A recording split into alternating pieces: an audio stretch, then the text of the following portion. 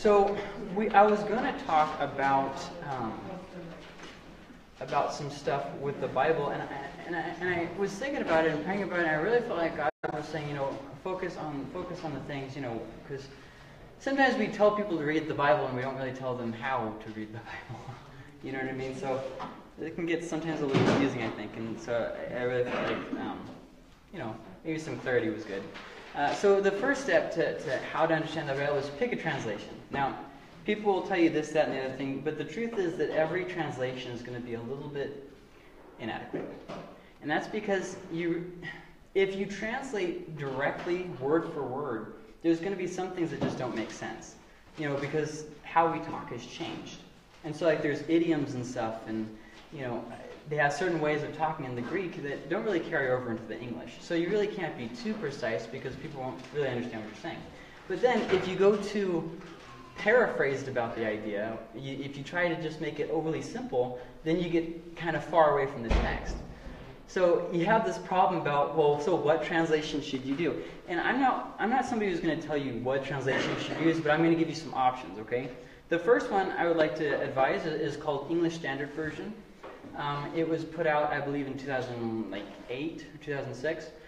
It's a very good translation, but it's very the grammar is very high. So if you're like most people and you're not a grad school student, you might not benefit from this one. But it is very literal. It is very close to the original Greek manuscripts and the original Hebrew and Aramaic manuscripts. Okay, it's very, very literal. Another good one is called the New American Standard Bible. This is actually the one that Pastor preaches from. It's very literal. It used to be the most literal. I don't know if it still is or not, but that was its big selling point, the most literal translation of the Bible. That means it's as close to the Greek manuscripts as you can get before you read the Greek manuscripts. So, as far as what level, it's more of a high school, college level. Some things in there are a little bit difficult to understand. Another translation I would advise is called the Christian Standard Bible. This translation actually just came out last year. It's paraphrased. What that means is it seeks to make things clear over than exact. Does that make sense? So, whereas in the ESV it might be a little bit confusing what it's saying, the CSB just tries to say it in a simpler, easier way. I've read through it, and I actually really like it. Chuck actually used it last Sunday night. So if you liked the translation he was reading from, it was this. It was really written for everyone. The grammar in it is very, very easy to understand. You're not going to find a bunch of big, scary words in there. It's just real plain and straightforward. Another one which has gotten a very bad rep, but has been re-released, is called the New International Version. It was kind of like a joke among people who actually knew what the Bible says, because they would just take out verses. They would randomly change words for no reason. They'd be like, whatever, let's change this around. Just butcher the Bible. And it was last released in the 80s, I would believe 84. And so it was kind of a joke. But then it got bought out and re-released in 2011. And it still has the bad rep because they didn't change the name. It's still called New International Version. So you have to look, if you go to buy it, you have to look on the copyright pages at the very front to see if it says 2011 on it. So it's also a paraphrase. It's not as literal as the Christian Standard Bible. It's not quite the New Living, but it's not very literal. It focuses, its main point is to be clear. So if you want something in between literal and paraphrase, the CSB is a very good choice. If you want something as literal as possible, I would highly recommend the NASB. The ESV is just sometimes a little bit too complicated. Unless you have a really good vocabulary, then go for it. So the second step is read it. A lot of times we make the Bible real complicated, we don't understand it, and we want somebody to explain it to us before we read it. But a lot of times if we just read it, it kind of explains itself as we get used to it. The problem is the Bible is not like other books. And so we read it thinking it's going to be like, I don't know, a Grisham novel or something, and it's not like that. It's different than all the things that we have. Plus, it's thousands of years old. So it's going to be a little bit difficult to understand your first time, a couple times through, but then you start kind of getting the hang of it. So Read through the Bible. Focus here on quantity. Read as much as possible. Read it through in a year. It's really a good idea just to get an idea of what's in there. Okay? But then it's also a good idea to, while you're reading it through, reading as much as possible, quantity, to do a quality study. Pick out certain parts and just study in that part. Really pick it apart and look at what it has to say. Just to kind of slow down, think about what you said, what you've read. If you read it every day, it's a lot easier. If anybody's ever learned an instrument, like guitar or something, it's easier to pick up on it if you practice it every day. If you try to learn the guitar and only practice it once, a week or two, chances are you're not going to get the hang of it. Think about what you've read throughout the day. This is a word called meditation, but it's kind of gotten... some people have kind of taken it to a weird place because of, New Age and Hinduism and that kind of stuff. And it's not like that. The biblical idea of meditation is thinking on it. Keeping it in your mind throughout the day. What you've read, stop and think about it instead of just blowing through it. Reflection. There's a good word. Reflection. Actually, I think that's the word that the newer devotional stuff is using. They'll have like a reflect section. Memorize parts. Go through and just start memorizing stuff. Memorize just one verse, and then memorize just another. Don't focus on memorizing a whole chapter. Just memorize little bits, and then you can get it. Because a lot of people say this: I can't memorize it. I've tried, I just can't. Okay, well, let's break it down to a more manageable piece. Okay, John 1:1. In the beginning was the Word. Okay, so let's try something smaller. In the beginning. In the beginning. In the beginning. See what I mean? And just focus on those small pieces, and then start putting those small pieces together. In the beginning was the Word, and the Word was with God, and the Word was God. See what I mean? You start picking those little pieces together. You're not going to be able to memorize 15 verses all at once, but you just memorize what you can. And this helps you to remember what's in the Word, and it helps you apply what is in the Word. Does that kind of make sense? Mm-hmm. Okay. Then step 3 is observe. So step 1 was pick a translation. Make sure you actually understand what you're reading. I can give you a translation of the Bible in, Russian, but if you don't speak Russian, it's not going to do you any good. You see what I mean? Pick a translation you understand. And what I find helpful is start on a less literal translation just so you get the idea of what's in the Word. And then as you start understanding it, then go to a more literal translation. Just so you kind of get your bearings. You know what I mean? So then step 2 was to just read it. And step 3 is observe. Observe what you're reading. As you read it, ask yourself questions about what you read. Is it poetry? Is it history? Is it prophetic? If you're reading in the book of Psalms, for instance, it's going to use images, not literal words. You see what I mean? Let me say that differently. It's going to use wordings that aren't to be taken literal. It's, they're songs. It's meant to be more of a poetical. You know what I'm saying? Like, when you read poetry from, the greats in literature classes, do they say everything plain and blunt? This is this. No, they say it in a flowing way. Well, it's the same way with the Bible. So you have to kind of, different parts that you're reading, you have to think about it differently. Whereas a history part, those parts are actually happening. So you have to look at it as though it's not a myth or it's not a poetry, it's something that actually happened. King Solomon actually built a temple in Jerusalem. See what I mean? King David was actually the king of Israel. See what I mean? Just different parts like that. Is it prophetic? Like, this kind of goes without saying, but when you read the prophetic books, Isaiah, Jeremiah, Ezekiel, they're going to use a lot of stuff about telling the future.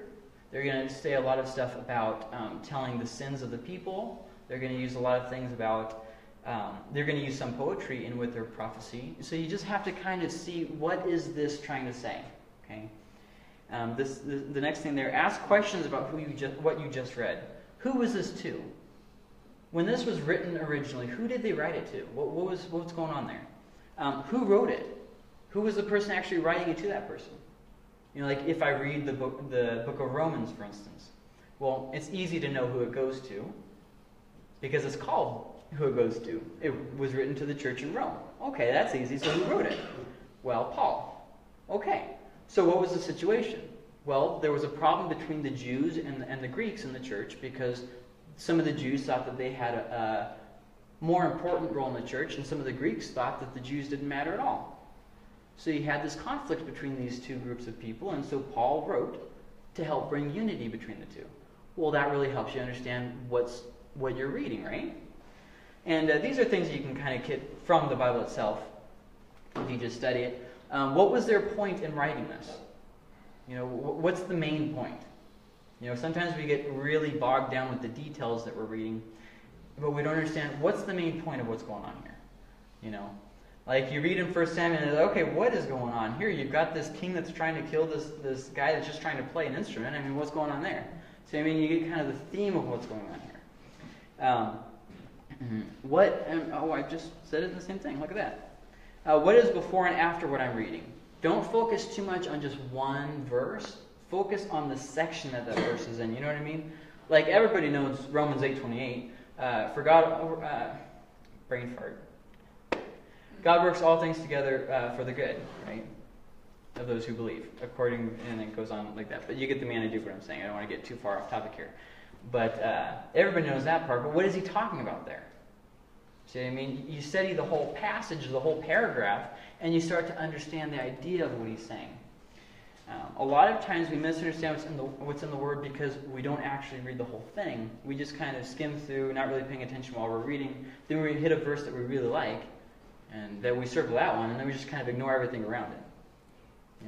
Like one that a lot of the high schoolers around here do is Matthew 7, verse 1, where it says, do not judge, right? So that means that, hey, everybody should just live however the heck they want, right? But if you read all around it, it says about, okay, he's talking about being a condemning person, which is funny because a lot of times we do that. We are condemning people. You know what I mean? Like, people can't be good enough for us. We point out everything they do wrong. We have our favorite sins. Those are worse than everything else, right?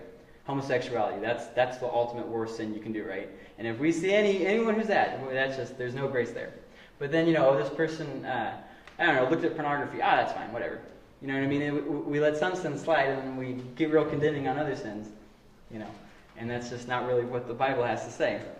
So just kind of understanding the whole passage and what's going on there. We do not create meaning. We find meaning. Creating meaning says this. Well, this is what this means to me. I'm going to completely ignore what it actually said, and I'm just going to make it apply however I want it to apply. I've created a meaning from the Bible. But that's not how the Bible is meant to be read. We find what the Bible meant, and then we apply it to our lives. Does that kind of make sense? So let's say, for instance, Paul says in Philippians, I can do anything that Christ strengthens me through, right? I can do all things through Christ, right?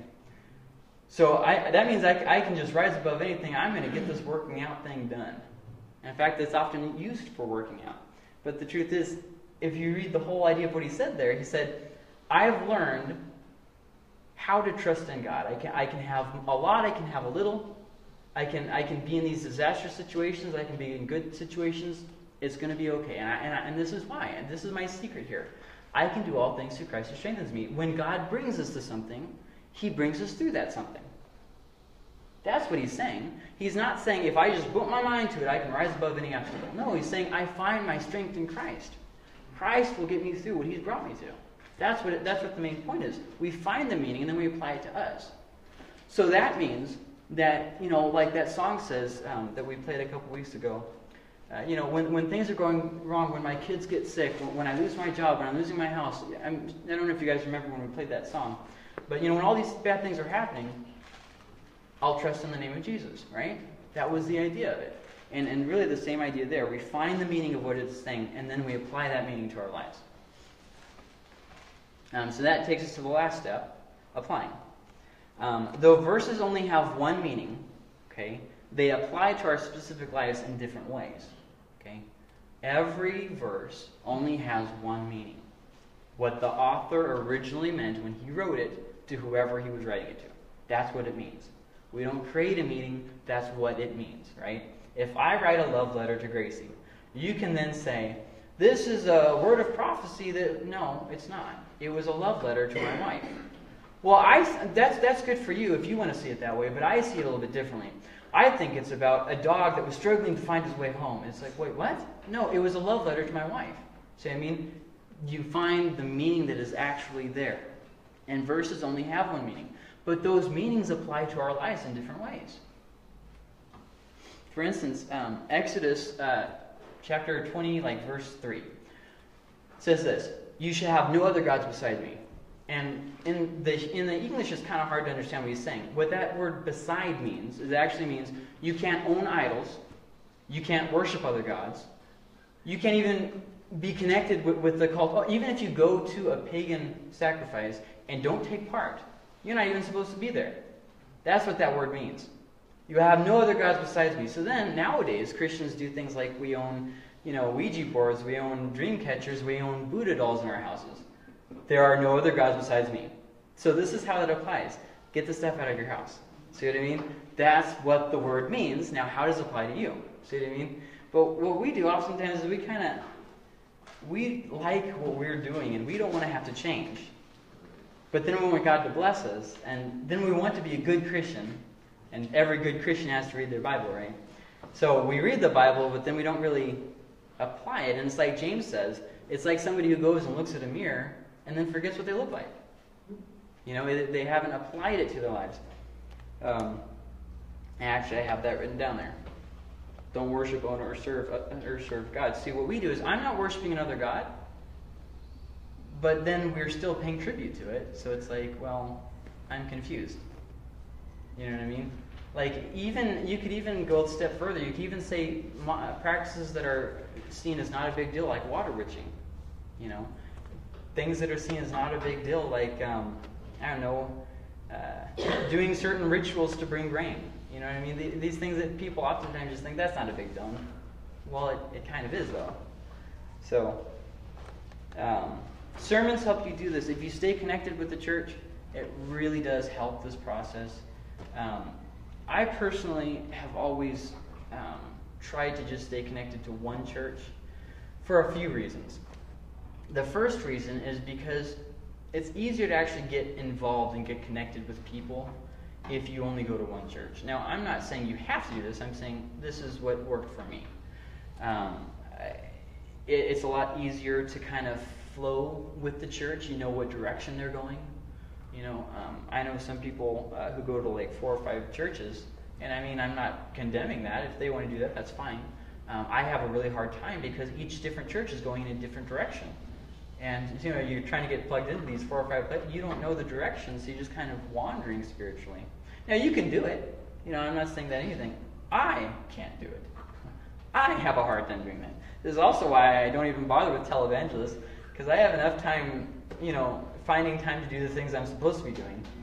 I don't have any time to listen to people to see if they are actually teaching what's in the Bible, and then to see if what they say actually applies to me. I don't have the time for that.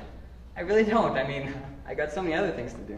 But some people do like watching televangelists. So, not all parts of the Bible tell me what I should do. Some parts tell me who God is. You're going to have a really hard time reading through in Numbers where it talks about the genealogies and all the different people. This was the son of this, and saying this is what I should do from that. You can have a really hard time with that. I'm not saying that people haven't tried to do that. But it's very difficult to do that because that's not what its intended meaning is, Or in Exodus, when he's talking about how they're constructing the tabernacle, you're going to have a really hard time taking this is what I should do from that.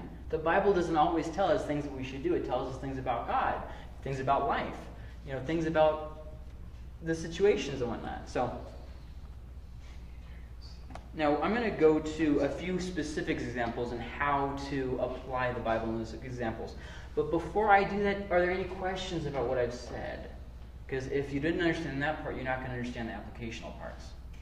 Okay? Well, one thing I'd just like to mention also, if you're not born again and you're reading the Bible, it says that the preaching and or the understanding of the Word is unto them that are lost, it's foolishness. Yeah. So it's not going to make sense if you've got friends that say, I tried to read that, and it just totally fully contradicts itself. Yeah. But unto us that are saved, it is the power of God. So it's only going to make sense to some people. Yeah, I mean, I would totally agree with that. The Bible itself says that, 3 different people can read it and get 3 different things because one reads it as a not saved person, one reads it as a saved person, and one reads it as a mature saved person. So, I mean, like Pastor was saying, I think it was it could have been last Sunday. I guess last Wednesday maybe.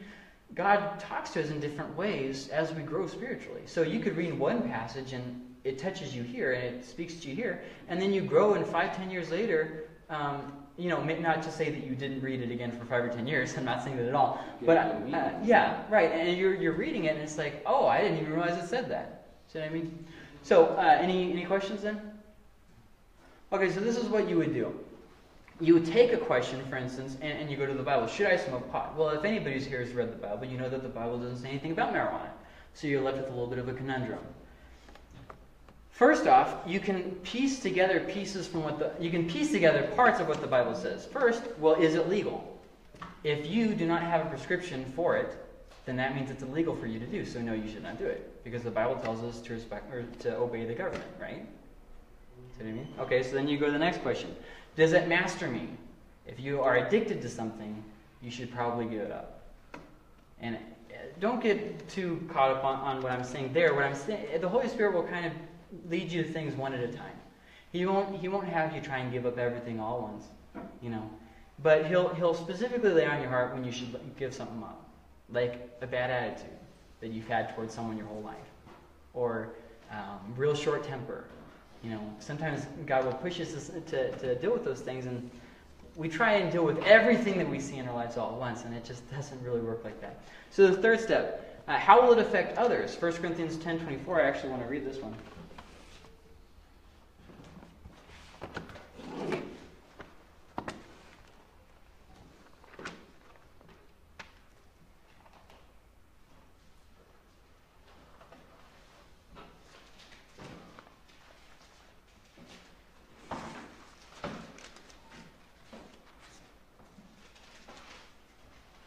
Let no one seek his own good, but the good of his neighbor. Sometimes things are just so good you can't really say it's there. You got to read it and let it speak for itself. That's just good. Don't be a self-absorbed Christian. A lot of these televangelists that are talking now, they're all talking about how you can be happier in life, how you can make your life all about you, how you can, have peace in your heart, and how you can, all this stuff that's all about us. It's all us focused. It's not how can I love God better. It's not how can I love people better. And not how can I understand His Word. How can I pray more fervently. It's how can I make myself perfectly happy while I ignore all the people who are mad at me, and I don't resolve conflicts, and I don't resolve the bitterness in my heart, and I let my short temper go, So it really is there. Would Jesus do it, and does it glorify God, which is mentioned in 1 Corinthians 10:34 and 31. So whatever you do it to the glory of God. So there's another question there. And does it affect my frame of mind? 1 Peter 5:8-9, which I'm going to read this one too. 5:8-9. Be sober-minded, be watchful. Your adversary, the devil, prowls around like a roaring lion, seeking someone to devour. Resist him, firm in your faith, knowing that the same kinds of suffering are being experienced by your brotherhood throughout the world. So there we have another thing. Does it affect my frame of mind? Is it affecting me? So once you go through all these things, most of the time, at least in this area, people smoke pot because they want to smoke pot. It has nothing to do with medical needs. Now, I'm not talking about people who use it for cancer or those kind of things. I'm not even commenting on that one way or another. All that I'm saying is a lot of times, we do things like smoke pot, drink, and these are things that are not good for us, and they're having a negative effect. I can only just push past this. Negative effect on our body, and and so yeah. So unless for specific medical reasons, you can deduce that the Bible says, no, I probably shouldn't do that. Let's look at how you can do a specific passage. I'm kind of running a little late. I don't want to make that the whole night. 2 Corinthians chapter 6, verse 14.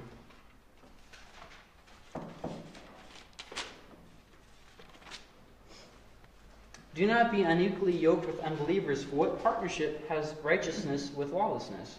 Or what fellowship has light with darkness? Now, everybody says that this is about marriage, but he doesn't specifically say this is only about marriage, does he? So then, let's say, for instance, somebody was wanting to join the Freemasons. This is just throwing this out there, okay? If it'll go. There. I shouldn't join the Freemasons since I would be binding myself to unbelievers. With the Freemasons, you have to take blood oaths, very, very deep oaths that you have to take with people who aren't all Christians. to go beyond that, Freemasonry is borderline cultic. So you have quite a few problems that arise with that. And so then, this would be a good example of how you could apply this passage. No, I shouldn't join the Freemasons because I shouldn't be unequally yoked. That's a specific example. I'm not saying that's the only example you could get, application you could get from that text. Another one would be, hey, don't date non-Christians. That's probably a good idea, because if you date somebody, there's a chance you might marry them. Besides that, why toy around with something that you're not serious with anyways? Another good example, well, I think that's enough good examples of that. 1 Corinthians chapter 5. And I'm hoping you're getting what I'm saying. I'm trying to draw specific applications from these passages so that you can see how to do it for yourselves. 1 Corinthians 5, 9 through 11. I was talking to the worship team the other day, and I said this. The most of the time that we hear people making life decisions, they don't say, it says in the Bible. They say, I felt like God was telling me. My emotions tell me that this is what God is saying. But what does the Word say? Oh, well, God told me to get a divorce. God told me to get married. God told me to do this. God told me to quit my job. God doesn't tell people to do those kinds of things. He doesn't speak like that, okay? This is what he says. This is how you should respond in this situation. And this is how you should not be bitter. In 1 Peter, for instance, he's talking about a wife who is mistreated. Or is that 2 Peter? No, 1 Peter, I believe it's 1 Peter. He's talking about a wife who's mistreated. And then he says this, basically, how she should endure, how she should be a good reflection of God. How she, basically, it goes on and on about encouraging her doing the right thing, even in spite of her husband treating her wrong. And then he goes on in the next verse to say this, as for you husbands, if you mistreat your wives, God isn't even going to hear your prayers. So he addresses that too, but a lot of times in the Bible, he more addresses how to respond in situations. Did you know in the Old Testament, slavery was not condemned? Rather, God told people how to correctly treat each other, how to love their neighbor. Now, to us nowadays, that's a little bit about, my mind is blown from the idea that somebody could be a slave and still love like a brother. Once again, different culture, not even getting into that. But the idea is, sometimes the Bible won't necessarily say what's the perfect ideal in any situation, rather how you should respond in that situation. You know what I mean? Because a lot of times, as spouses, we won't treat our spouses well. As pastors, we won't treat our congregation well. As a congregation, we won't treat each other well. Sometimes we make mistakes, right? So with that being said, the Bible teaches us how to resolve those issues. So 1 Corinthians 5, 9 through 11 says, I wrote to you in my letter not to associate with sexually immoral people, not at all meaning the sexually immoral of this world, or the greedy and swindlers, or idolaters, since then you would need to go out of the world. But now I'm writing to you not to associate with anyone who bears the name of brother if he is guilty of sexual immorality or greed, or is an idolater, reviler, drunkard, or swindler, not even to eat with such a one. Basically, someone who's pretending to be a Christian and yet is living in the passions of the flesh. 6, 9 through 10 kind of carries on the same thing here. Or do you not know that the unrighteous will not inherit the kingdom of God? Do not be deceived, neither the sexually immoral, nor idolaters, nor adulterers, nor men who practice homosexuality, nor thieves, nor the greedy, nor drunkards, nor revilers, nor swindlers will inherit the kingdom of God. And it goes on like that. And so here's some things we could apply from that. If I want a good relationship with God, I can't do the things that feel right, but the things that are right. Sometimes I can genuinely believe that something is right, but it's not right.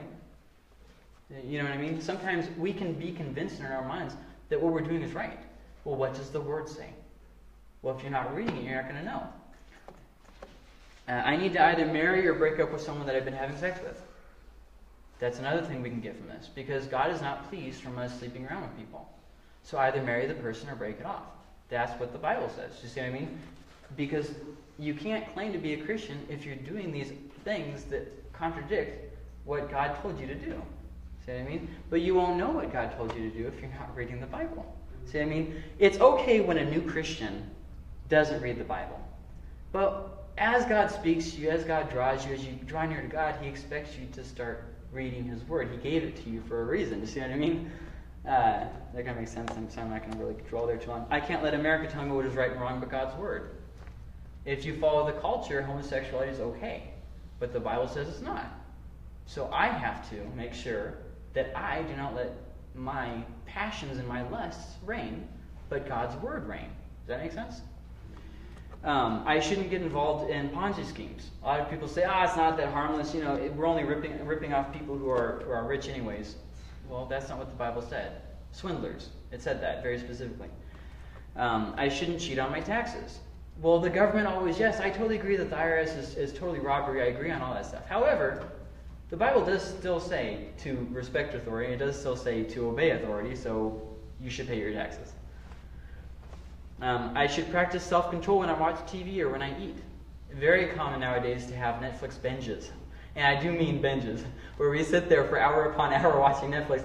Now, watching Netflix isn't a sin, but when your whole life revolves around a TV show and what happens to that main character, I mean, come on. It is reigning your life.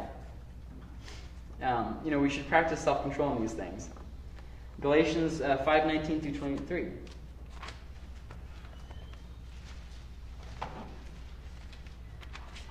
Says this. Now the works of the flesh are evident: sexual immorality, impurity, sensuality, idolatry, sorcery, enmity, strife, jealousy, fits of anger, rivalries, dissensions, divisions, envy, drunkenness, orgies, and things like these. So this is not exhaustive. This is just saying these kinds of things. I warn you, as I warned you before, that those who do such things will not inherit the kingdom of God. But the fruit of the Spirit is love, joy, peace, patience, kindness, goodness, faithfulness, gentleness, self-control. Against such things there is no law. So some specific applications I can take from that. As a parent, I need to give my kids time out of my day. As a parent, I need to give my kids time out of my day. Another one, I need to instruct them with my life, with how I act. And I need to instruct them with patience. Do I need to discipline my children? Yes, but with patience. See, we think some things are just women's traits. Women need to do that, but men don't need to do that. Well, that's not what he said here, though. Let's look at that again. He says there, gentleness, self-control. They're at the beginning of verse 23. He's not saying for women. He's saying for all y'all. These are things that you need to be practicing. Well, how many times as men do we practice gentleness? How many times do we practice self-control? Right? If we want sex, our wife better give it to us. If our kid makes us mad, we bend them over our knee and we smack them real good. See what I mean? Well, is that practicing self-control? Is that practicing gentleness and kindness and patience? See what I mean? You kind of get what I'm saying there? So, another example, yelling and becoming angry doesn't make me a man or a woman. Oftentimes we think, I'm a man if I really show my temper, if I really show how good, big and bad I am. Well, that's not what the Bible says. It makes you spiritually a child. That's what the Bible says.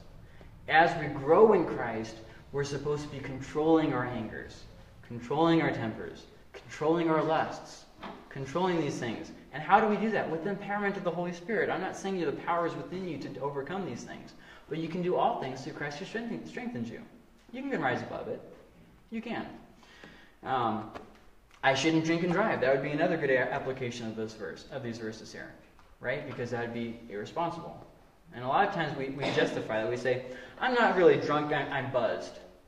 Okay, well your reflexes are still slowed. And actually, I shared something on my Facebook, pictures of a 3-year-old who was in an accident. And for days they didn't even know if she was going to make it or not. Finally today, it was yesterday afternoon, she started getting better. The guy who was drinking and driving, he didn't even get a scratch on him. Mm-hmm. I can tell you more stories like that. When I was in high school, one of my buddies from our Rangers was driving home from doing ministry. He wasn't doing anything wrong, and a drunk driver came out of nowhere, hit him, killed him, and he got away scot-free. They didn't even take away his license. Wow. See what I mean? Like, you can excuse it all you want, but it's irresponsible, it's stupid, and it's dangerous. Not just to you, to other people too. You don't know if you're going to kill somebody's kid, if you're going to kill somebody's neighbor. See what I mean? You don't know that. Or, a lot of people like their pets. You might kill somebody's pet too. I shouldn't be an unloving person even though I have to have standards. See, what we do oftentimes is we go to one extreme or the other. I have to live as under the law, right? Everything that applies in the Old Testament, it's still good enough for me today, so I have to live as though I'm under the law. If it says, not to shave the edges of my beard, I'm not going to shave the edges of my beard. Or we go to the other extreme and we say, I'm saved by grace, I can do whatever I want. There is no standard anymore. If that applies to you, that's good, but it doesn't apply to me that way. Well, no, there is still a standard. And the Bible does still clarify the standard. That's why I said that about the verses. There is still only one meaning for that verse. There are different applications for it, but there's still just that one meaning. Okay, so at the end of the day, when you're reading the Bible, just remember this, that God is the master, not me. You are not the master of Scripture. God is the master. And then the last thing, His Word is for me today. Yes, it was written thousands of years ago, and it's still for you today. Remember that. And if you had any problems with this, don't be afraid to ask. If you have problems understanding, I mean, if I said something that made you mad, I'm sorry, but please don't tell me about it. I've got sick kids at home. I don't want to be thinking about somebody I offended on accident. I really genuinely do not try to offend people. I do that all on accident. So yeah, just stay in the Word. We have this online. We also have copies of it if you want to go over it again. But before we close out in prayer, are there any questions that you have about the Bible? Maybe you're reading it and you just didn't understand something. Anybody? We're going to close. I'm dead for real. Okay, cool. Norval, would you mind closing us in prayer, please? Father, we just thank you for the Word tonight. And just work in our mind and our heart